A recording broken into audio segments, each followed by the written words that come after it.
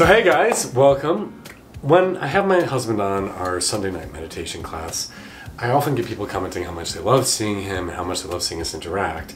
It made me think perhaps you would like to hear him spill the tea on me.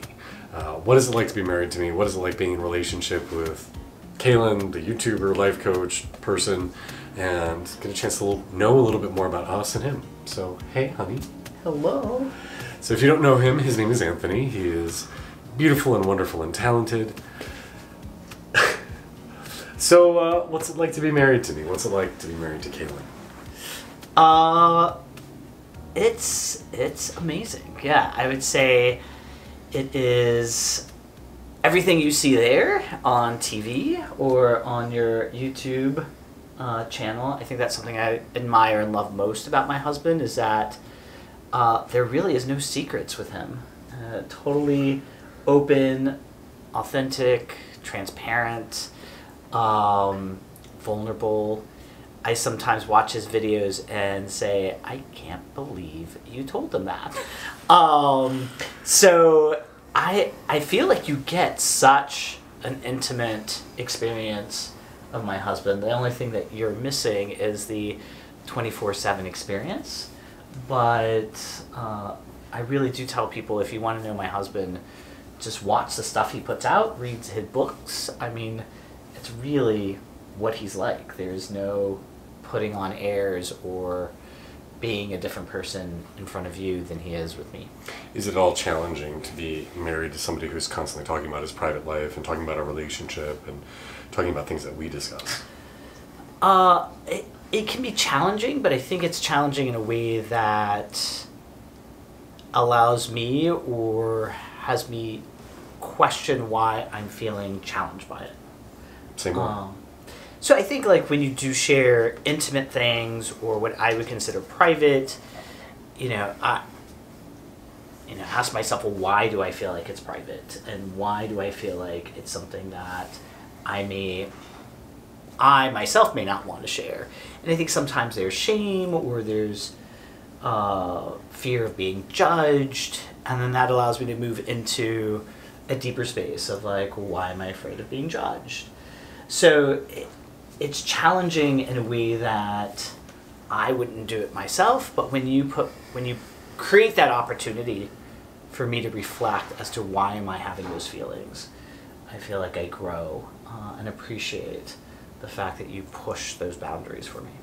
We've been together for over 8 years, and I've been doing this YouTube channel for about 3. Is this something that you're surprised that we're doing now? Is this something that you feel like you would have anticipated 8 years ago? Has it changed life for you in any capacity? Yeah, it's a good question. And I think we've talked about this a bit too.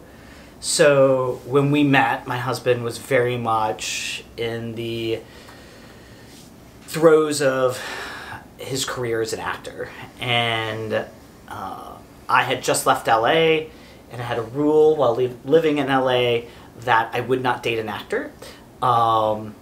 It was more of a funny rule, and a lot of people in LA had it who weren't in the industry. So I just kind of followed that rule of thumb, and I never did date an actor while I was in LA.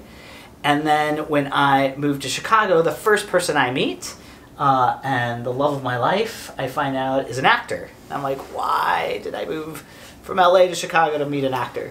But one of the things that really attracted me to him, and something that really resonated with my soul, was that he was such a strong spiritual person.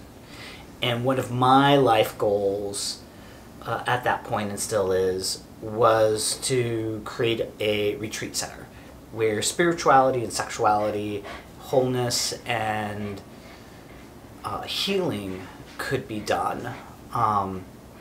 And so when I met Kaelan, I was like, oh my God, this is my partner who is going to help and create the space. And like my soul just knew that. And so and he was living in an ashram at the time and a deep religious practice. And so I remember telling him, I just don't feel like you're meant to be an actor. Not that anything's wrong with it being an actor, but I felt like his life purpose was to be a spiritual teacher. and he very much did not like that. And it, to a certain degree, scared him, or... Yeah. But yeah, I mean, I've felt that since the moment I met him. So seeing you do what you do today, he'll often ask me, can you believe I'm doing this? Or can you believe we're here? And I respond, absolutely. Like, this is the man I fell in love with. So it's not something different to me as much as it's a becoming.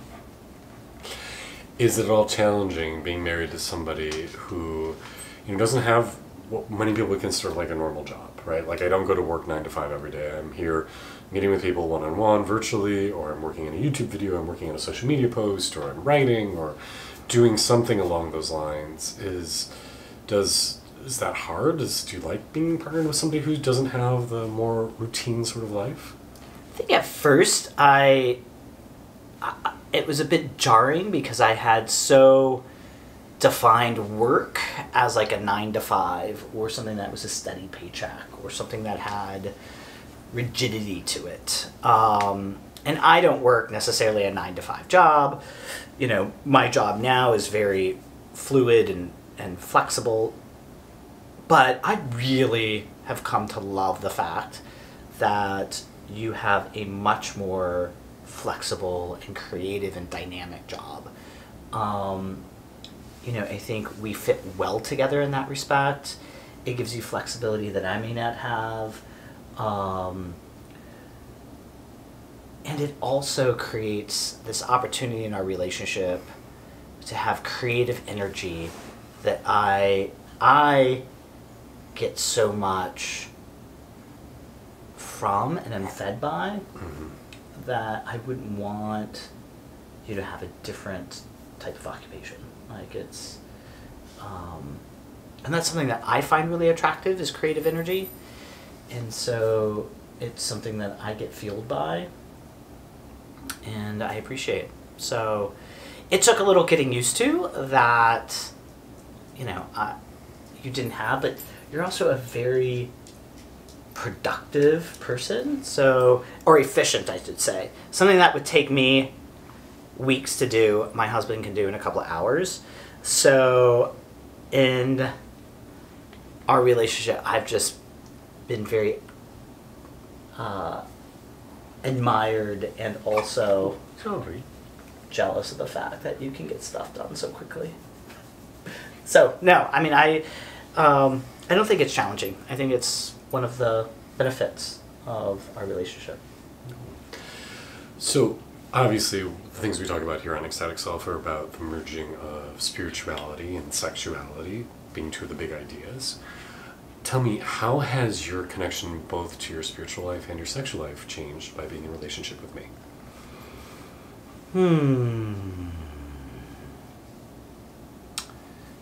So spiritual life, I would say,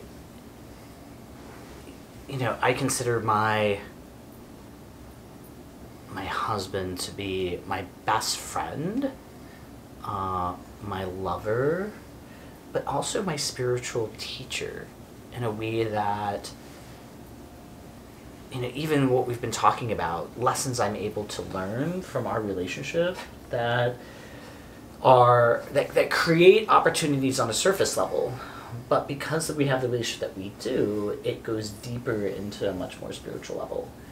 And I appreciate that about our relationship, is that, and it's something I've never had before, is to have a relationship where I'm able to take the daily engagements and see divine lessons in it. And it's something that I appreciate. Like, one of the things that we love to do is go on walks every evening. We take the 2 pups for a walk, and we get to process life, and not in a super intentional way. It's just very organic, the way that we kind of process. And I find that to be part of my spiritual practice with my husband. Sexually, I think that is something that, it's amazing to have a partner and where 8 years later, I'm just and even more turned on than I was when I first met him. And it has to do with the richness of our relationship.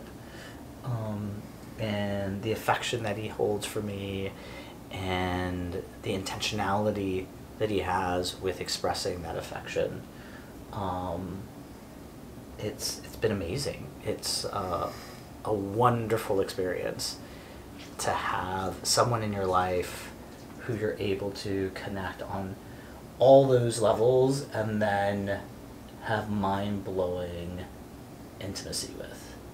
And that's what I love. Like, sex isn't,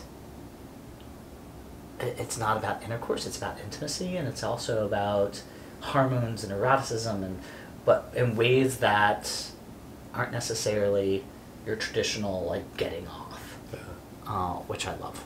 Has, being 8 years into a relationship, has it always been easy, the sexual connection and intimacy, or is it something we have to work at? Yeah, no, I mean, I would say it's definitely something that has its ebbs and flows,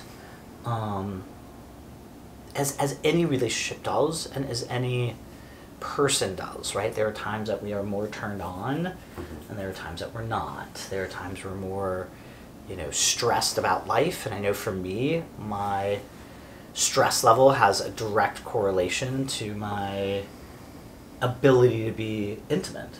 Yeah. And connected in general. Right. Yeah. And so I think that's been something that's been helpful, that you've been helpful for me, is one, noticing that, and then two, addressing it, which is something that I'm working on. One of the things I really applaud us as a couple for navigating through is change. I frequently comment that one of the fun things about making love to my husband is that every time it's different. Like, every time it's a different flavor. Sometimes it's more playful, sometimes it's more animalistic, sometimes it's more tender, sometimes, like, every time it's different, and how we've approached each other continues to evolve and change in the ways we connect, what we like to do, how we hold each other physically and literally.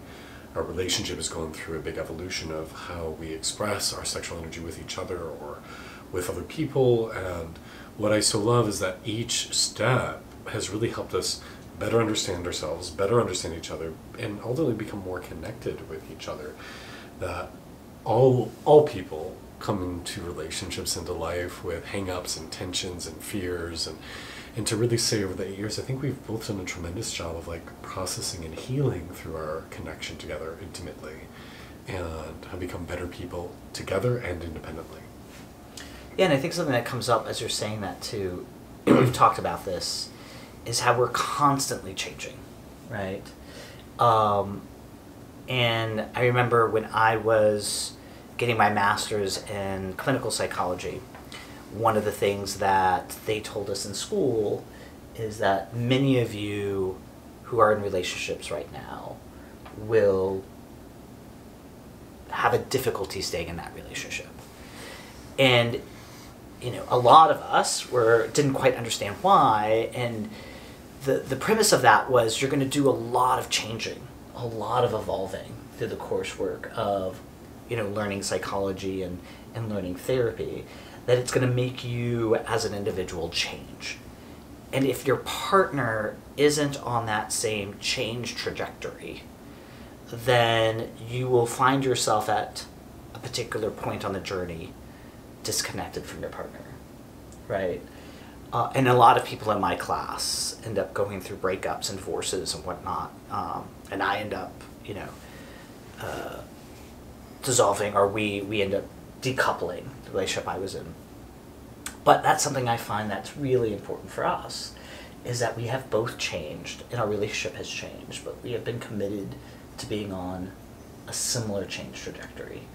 And some of us, sometimes he moves faster than me, and sometimes I want to go in a different direction, and we have to work that out. And sometimes we head in a little bit of a different direction.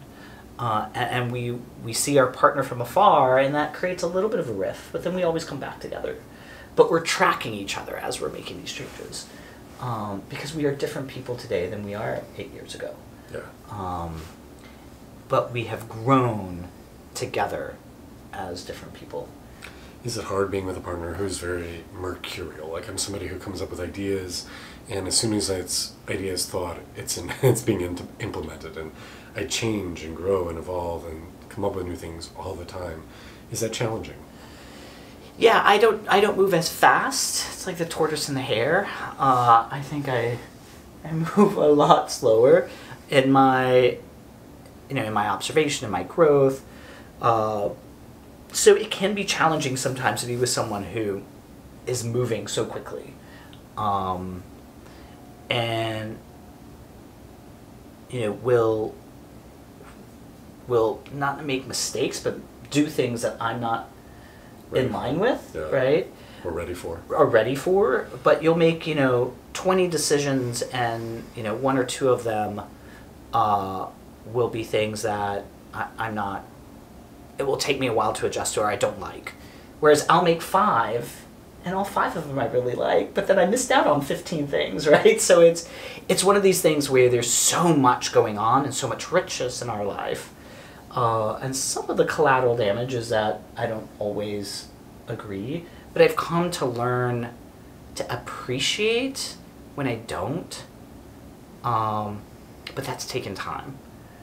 And it's one of those things where they do say couples, I obviously wouldn't fall in love with you or be attracted to you if there wasn't that element of me who admired that or who liked that.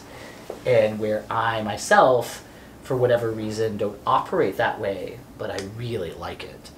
And so I have to remind myself or go into that psychology and say, this is something you really love. You have a hard time with it, or I have a hard time with it, doing it myself. But how can you stand and admire it? And then how can we grow and, I slow you down. And I think that's been something that as a couple we've done. He's made it to where I have to make decisions faster, and I've learned to do that. And I've asked, and we've worked on getting him to slow down and not making such quick decisions. We ground each other in different ways. Yeah. You definitely help root me, and I also help root you too in times where things are really chaotic and stressful and spiraling. Yeah. What is it like being in day-to-day relationship with me? Just the mechanics of it. Do you enjoy, or what is it like to interact with me throughout the day? So something that's also very different that it's taken a lot to get used to is that my husband is extremely effusive. And I remember at the beginning of our relationship, he used to just say all the time, I love you. I love you. Oh, I think you're so amazing. You're so beautiful. And I remember at the beginning, it would make me really uncomfortable because I felt like it wasn't authentic because he would say it so much. And I didn't grow up in a household where that was something that was constantly said. Like, you said it in a very, big occasion or monumental or something that you did amazingly. His mother said to me once, you shouldn't have to know that I like you. I say nice things about you behind your back. Yes. So we're a family that was very much like, we're not going to be effusive about it because then it makes it feel inauthentic. And so I learned that, and I say that because that wasn't just when we met, that's how he operates. Like, I will get texts throughout the day telling me how much he loves me and how beautiful I am, and he'll call me and just say it. And it's taken me, and I think some people may think, that's a hard thing. And I'm like, yeah, it was a hard thing for me at the beginning. Now it's something I absolutely love, and it's so endearing, and it's something I crave. But I think that's something that is a different experience, and you're like that with everybody, and if everybody that you love or he's very effusive with. What's it like to be in day-to-day interaction? I think too the other interesting thing is we don't very often have banal conversation. Mm-hmm. Everything is very much I don't want to say intense, but purposeful, right? And we're not big pop culture followers. So, and we don't watch a ton of TV, so we're not going to be talking about episodes on television or what's going on in pop culture news.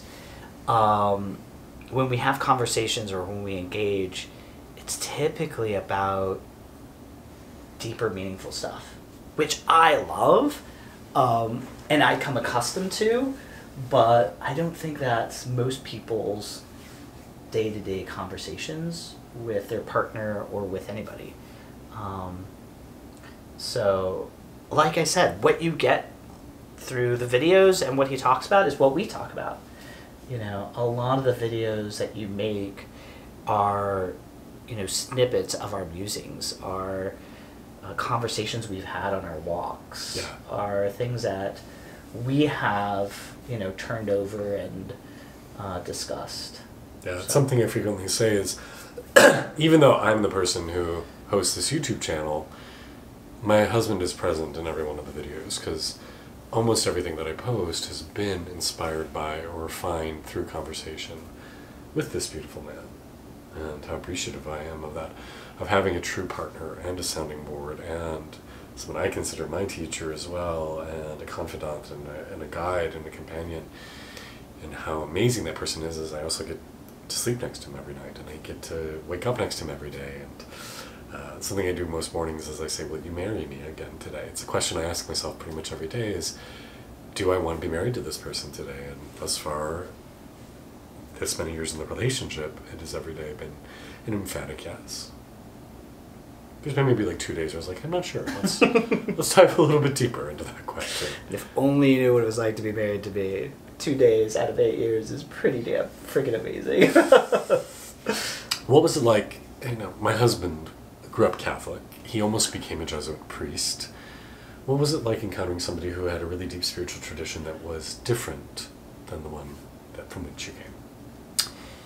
Yeah, I mean, as young as I can remember, I felt very much pulled to spirituality. And I came from a Catholic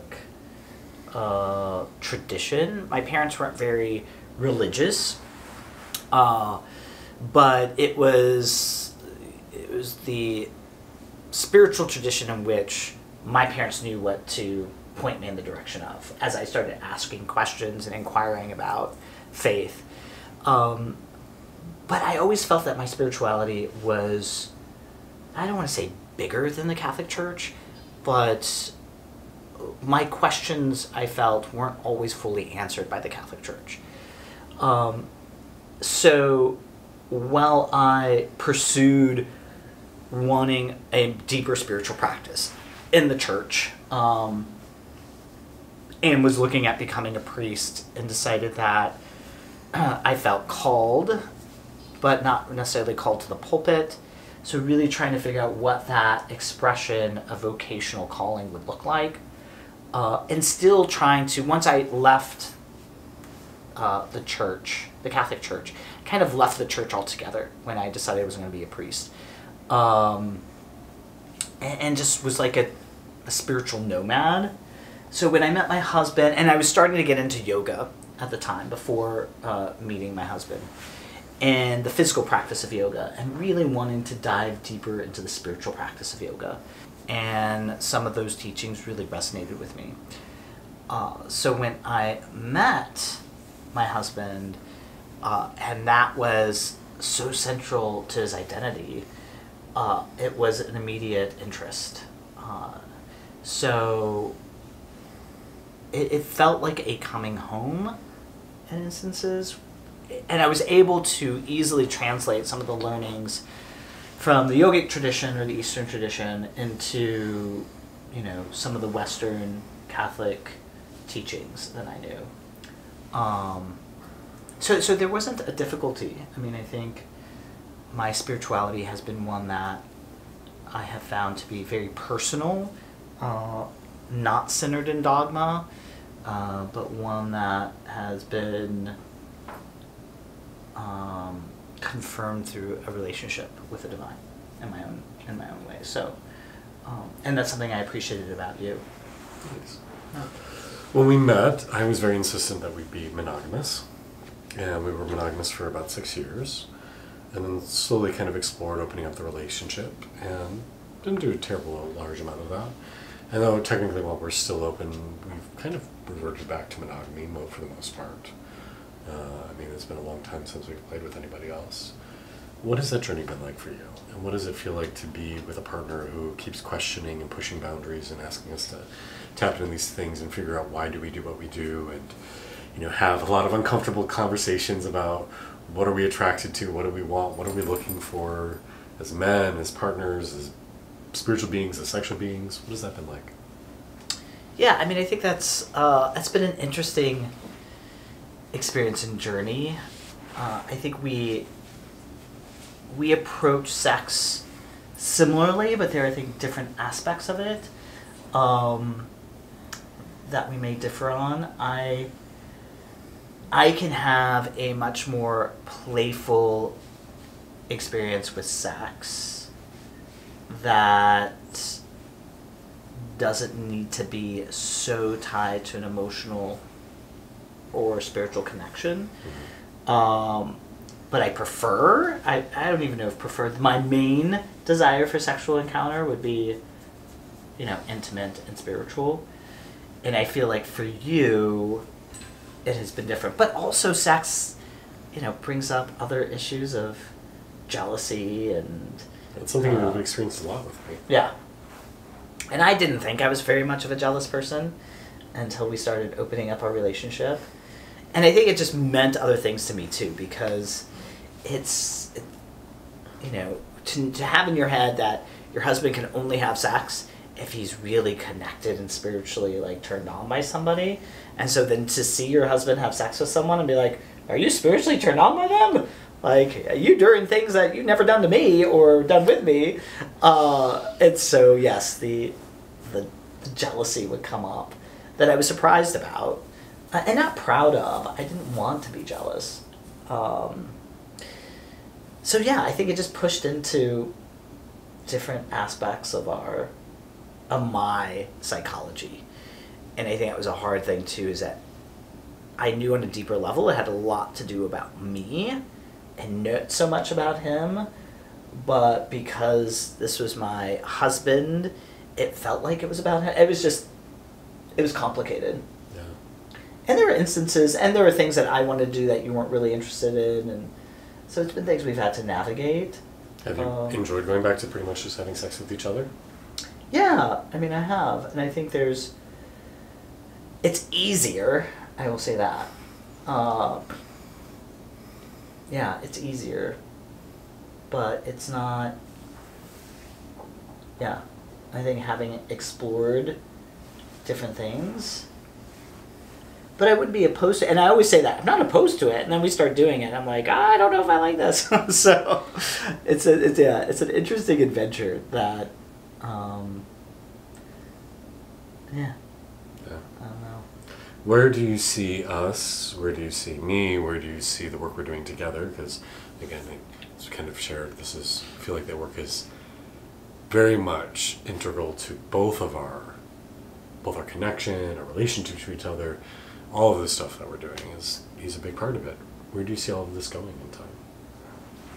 Yeah, I mean, I still hold that intention, and we still talk about it, of having a retreat center.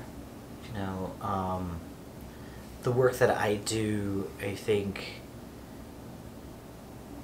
has been centered in HIV work, but I see HIV work as work that I do primarily with gay men around healing and wholeness. And I look forward to doing that in a way that isn't just HIV focused. And something that I find to be a great benefit. And I consider myself a social worker in many ways. A great benefit of being a social worker or doing the line of work that we do is that when you do it well, when you help people, you also get healed. And so it is almost a selfish desire to have a space for other people to experience healing as a way for me to continue to be healed. and I see you continuing to be healed. We all have areas of growth and healing to do. And I love doing it in community with other people. So, yeah, I mean, I've been so impressed by the community you've been able to cultivate through your work online, and look forward to being able to do that in physical space as opposed to virtual space. So I see that as our next journey, our next step. I'm excited about doing that with you. As you said, we've worked a lot together, and I tend to be more behind the scenes. But I look forward to being, there next to you and with you as we start to create more physical space for people. Thanks. And last question. What's one thing you wish people knew about me? That's an interesting one, because I feel like so many people know so much. I think just how genuinely a kind and good person you are. Yeah, that it's not an act that you put on. It's not for show, but that you are genuinely a kind and good person. And it's the sexiest thing I find about you. Ditto. So. Ditto. I frequently say the sexiest quality about a person is their heart, and it's what turns me on about you every day.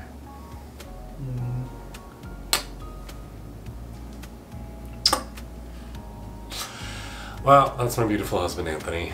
Thank you for taking a little bit of time with us. I hope you found this enjoyable. I'll see you next time.